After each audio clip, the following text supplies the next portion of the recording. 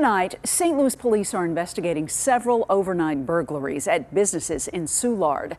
Fox 2's Mike Colombo spoke with one bar owner who shared surveillance video of the break-in. The alarm went off that said basically someone was in the building. It's 4:45 early Wednesday morning at Big Daddy's in Soulard. Look closely at the right side of your screen as a brick comes flying through the window. Seconds later, you can see two people clearing the remaining broken glass from the window frame. And seconds after that, they climb inside. Came in through one of my windows, ripped out two registers. Wasn't anything in them, in those, but they just caused a lot of damage. From there, Big Daddy's owner John Viliff says the burglars got into an office where they took cash from drawers left out for the day ahead.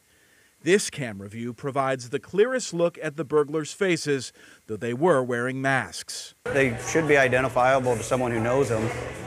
We do have a partial plate on a vehicle, on a Kia. That was their getaway car, I guess. Big Daddy's wasn't the only Soulard business burglarized early Wednesday morning.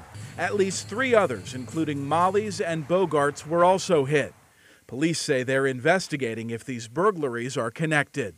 Criminals aren't always the smartest, but normally if they hit up that many places, you have a plan. Viliff estimates between the damaged window, stolen equipment, and cash, the thieves got him for about $2,500.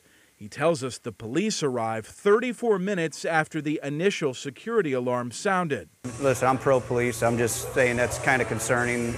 I'm sure there might have been some other stuff going on in the city, so I'm not sure why that took that long to respond, but, I don't know what the normal response time is, but I would think it's a little bit sooner than that. We asked St. Louis police about the response time.